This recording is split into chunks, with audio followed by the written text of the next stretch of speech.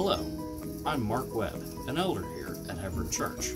We want to share with you Worship Plus 2, a new vision of our ministry here together.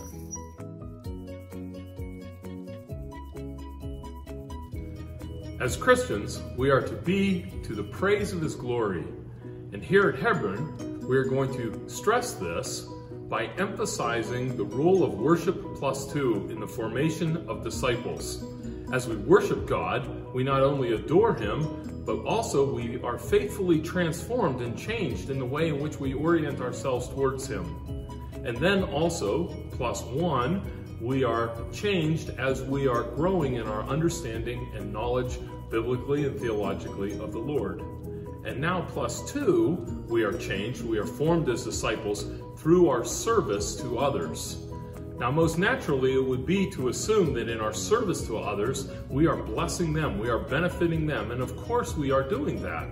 But it is a tried and true proven practice that as we serve others, we too are transformed and shaped by the very Spirit of the Lord that is working in us into other people's lives.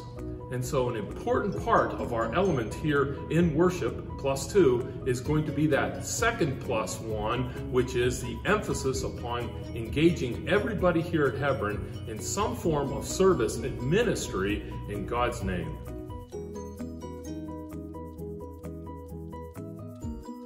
Opportunities to serve as Christians will come in a variety of different ways, and almost every believer will have the chance to minister both within the church and to those who are outside.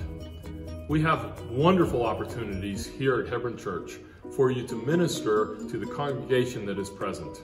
We can't do what we do here without people volunteering to serve in the youth and with the children's ministry, in different adult functions, being able to teach Bible studies, lead small groups, do all the things that are necessary here.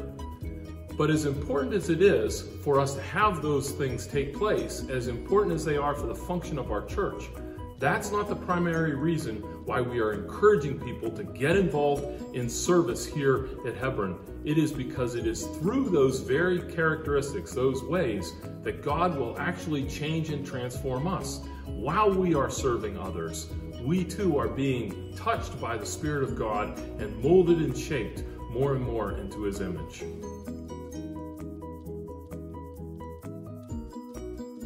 But Christian ministry is not limited simply to other believers. Indeed, a massive importance to the Spirit of God is the movement of Christ across the entire world, outside of the church. That begins here in Penn Hills, in the eastern part of Pittsburgh, and then moves into the entire world. And as believers, we have a responsibility to have that kind of a global picture of what God is doing, and then to participate that through service.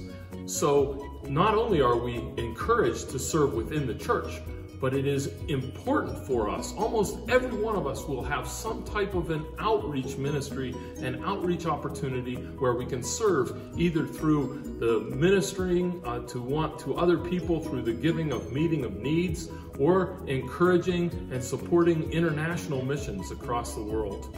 We desire to grow, and we will grow as believers as we worship faithfully the Lord, as we develop more and more of our understanding of who God is, and as we minister faithfully to our own body and then far beyond our walls into the surrounding community.